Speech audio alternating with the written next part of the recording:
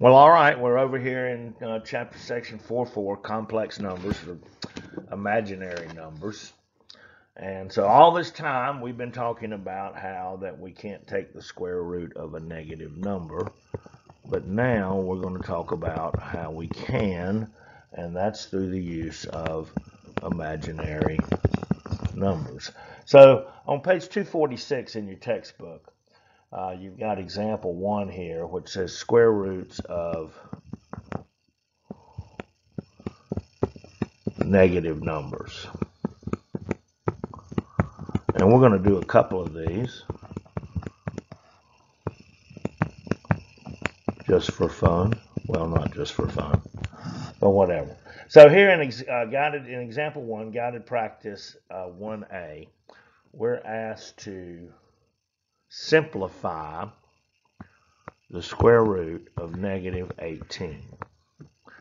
Now, so as I'm looking at this, obviously I've got a negative number, and I want to break this square root of negative 18 into what I'm going to call component parts.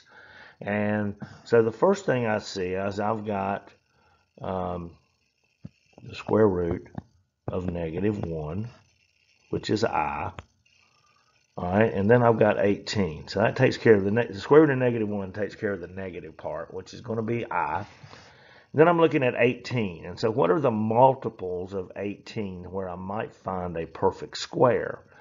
Well, 9 times 2. So then that would be the square root of 9 times the square root of 2. All right, so if I take the square root of negative 1 and define it as I, and then the square root of 9, well, the square root of 9 is 3. And I can't really do much with the square root of 2. And so then I would write this in this final form. 3i times the square root of 2. So we have simplified here the square root of negative 18 down to 3i square root of 2. Now let's look at another one. This is guided practice 1b, and we're asked to simplify the square root of negative 125.